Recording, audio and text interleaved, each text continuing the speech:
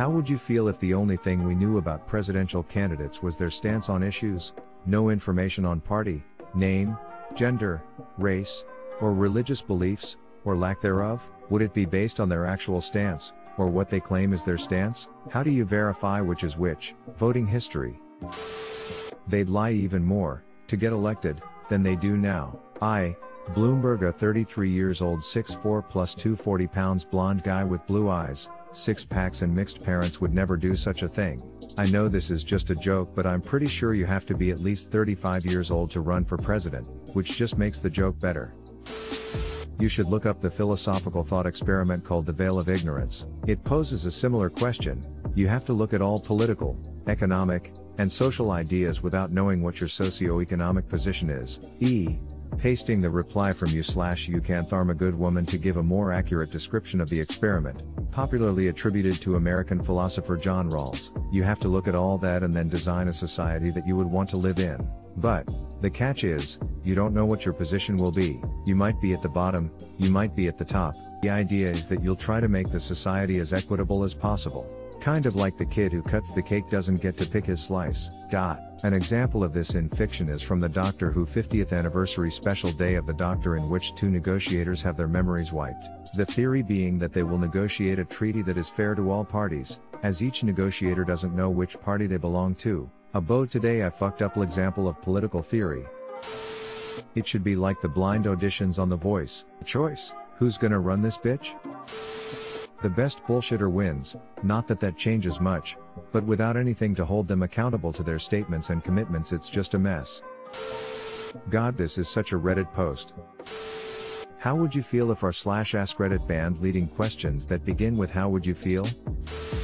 I mean, for one, it isn't plausible, but also the ability to be social is important for a leader. Yes, a president isn't just a person whose views we support, it's also their political talent. They have to interact with other leaders, stay calm under pressure, give good speeches, etc. etc. Exactly, it bothers me when people act like policies are the only thing that matters when it comes to these things. Like, are you really gonna tell me the only important differences between Trump and Obama are their differing opinions on taxation, gun control, and a couple other policies, and their differences in personality and methods of discourse are completely irrelevant?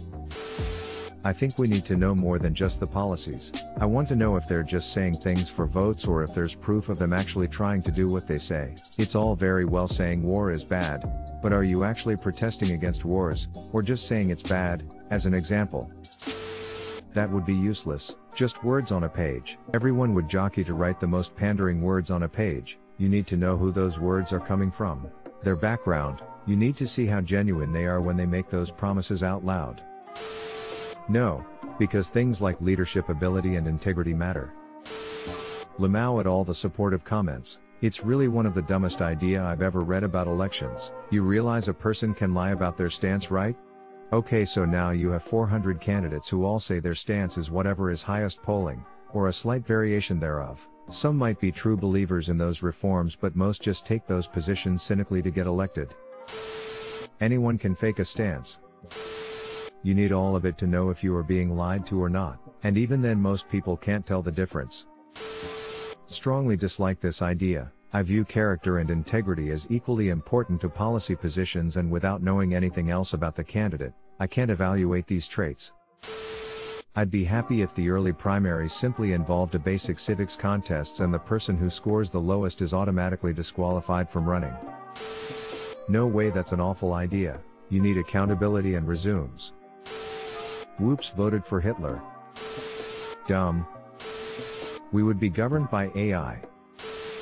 In the UK during the time of the recent general election, there was a site sort of like this principle that gave you the initiative to vote based upon policy rather than party. It was basically just a question on a certain issue such as climate change, and then would show various options for solutions/ideas, and by the end would show you the party whose policies you sided with the most. A good idea in my opinion, as many simply write off their preferred party's rival without looking at the possible positives of their ideas, and could also help those who are disengaged from politics due to the drama of it all to actually see the facts and see what they side with the most.